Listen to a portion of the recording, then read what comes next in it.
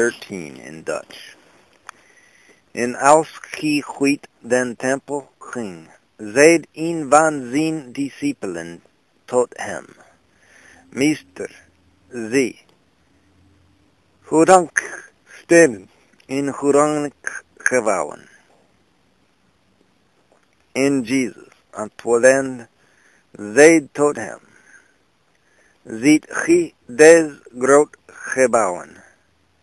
Er zal niet een steen op den en deren steen gelaten worden, die niet afgebroken zal worden. En als gij gezeten was op den Olijfberg, tegen de tempel overbrachten hem Petrus, en Jacobus, en Johannes, en Andreas alleen. Zeg ons, wanneer zullen deze denken zijn, en welk is het teken, wanneer deze inken al vollendigd zullen worden?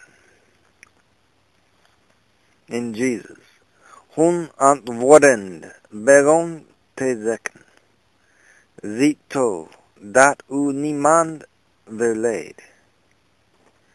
Want velen zullen komen onder mijn naam, zeggend, ik ben de Christus, en zullen velen verleiden. En wanneer gij zult horen van oorlogen, en geruchten van oorlogen, zo wordt niet verschrikt, want dit moet geschieden. Maar nog is het eind niet. Want het een volk zal teken, het ander volk opstaan. En het een koninkrijk teken, het ander koninkrijk, en er zullen aardbevingen zijn in verscheiden plaatsen. En er zullen hongersnoden wezen in beroerten. Die denken zijn maar beginselen der smarten. Maar ziet gij voor uzelven toe, want zij zullen u overleveren in de raadsvergaderingen en in de synagogen. Gij zult geslagen worden. En voor stadhouders en koningen zult gij gesteld worden. Om mijnentwil hun tot een getuigenis. En het evangelie moet eerst gepredikt worden onder al de volken. Doch wanneer zij u leiden zullen, om u over te leveren, zo ziet te worden net bezorgd, wat gij spreken zult. En bedenkt het niet, maar zo wat u in die uur gegeven zal worden, spreekt dat, want gij ziet het niet, die spreekt, maar de Heilige Geest. En de een broeder zal den anderen overleveren tot den dood. En de vader het kind. En de kinderen zullen opstaan tegen de ouders en zullen hen doden. En gij zult gehaat worden van allen, om mijn naams wil.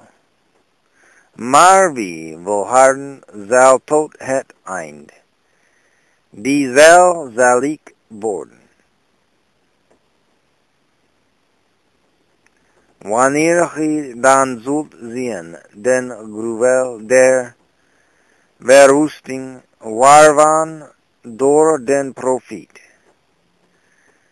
Daniel gesproken is, stand waar, het niet behoort, die het liest, die merk daarop, als staan, die in Judea zien, dat zij vlieden op de berken.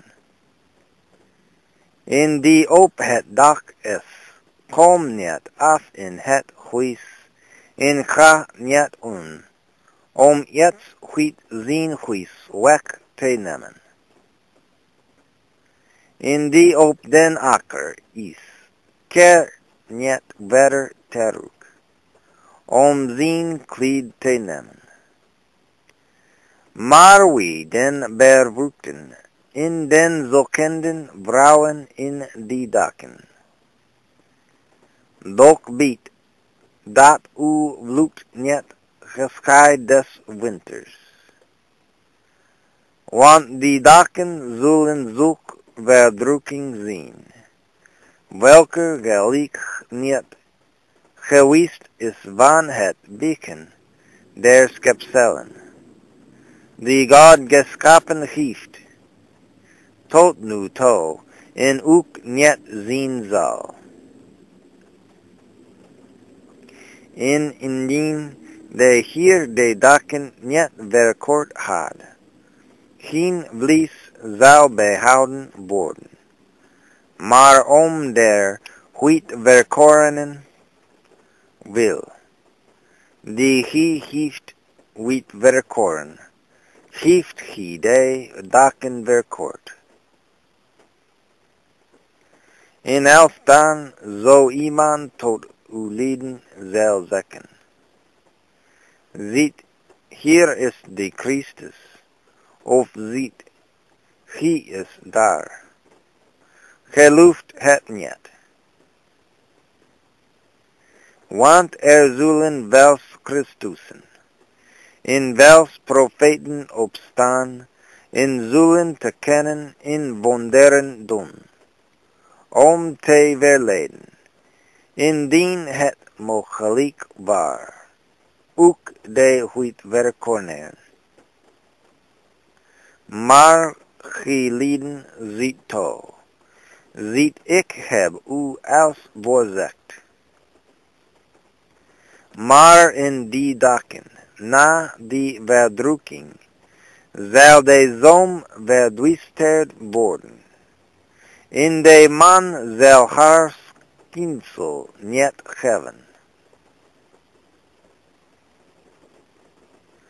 En de sterren des hemels zullen daaruit waaien, in de krachten, die in de hemelen zijn, zullen bewogen worden. En alsdan zullen zij den zoon des mensen zien, komend in de wolken, met groot kracht en heerlijkheid. En alsdan zal hij zijn enkelen uitzenden, en zal zijn uitverkorenen begin vergaderen uit de vier winden, van het uiterst der aarde, tot het uiterst des hemels. En leert van dien vicabum dies gelijkenis, wanneer nu zijn tak terre wordt, en de bladeren uitsproeten, zo weet gij, dat de zomer nabij is. Also ook gij, wanneer gij des denken zult zijn gescheiden, zo weet dat het nabij voor de deur is. Voorwaar, ik zeg u, dat dit geslacht niet zal voorbijgaan,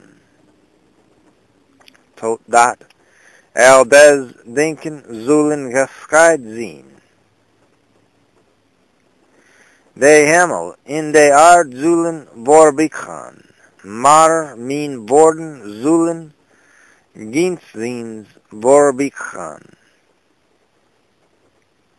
Marvan den dak in die Urwit, niemand. Nok de en kellen, die in de hemel zien. Nok de zoon, dan de water. Zietto wakt in beat, want ge weet niet. Wanneer de tijd is. Gelijk een mens, buitenslands reizend, zien huis verliet. In zijn dienst knechten macht gaf. In elk zijn werk, in den der wachte gebood, dat ge zou waken. Zo wacht dan, want ge weet niet, wanneer de Heer des huizes komen zal. Des ovens laat, of ter middernacht, of met het hanengekraai, of in den morgenstond. Opdat ge niet onweerziens kom, in uw slapend wind.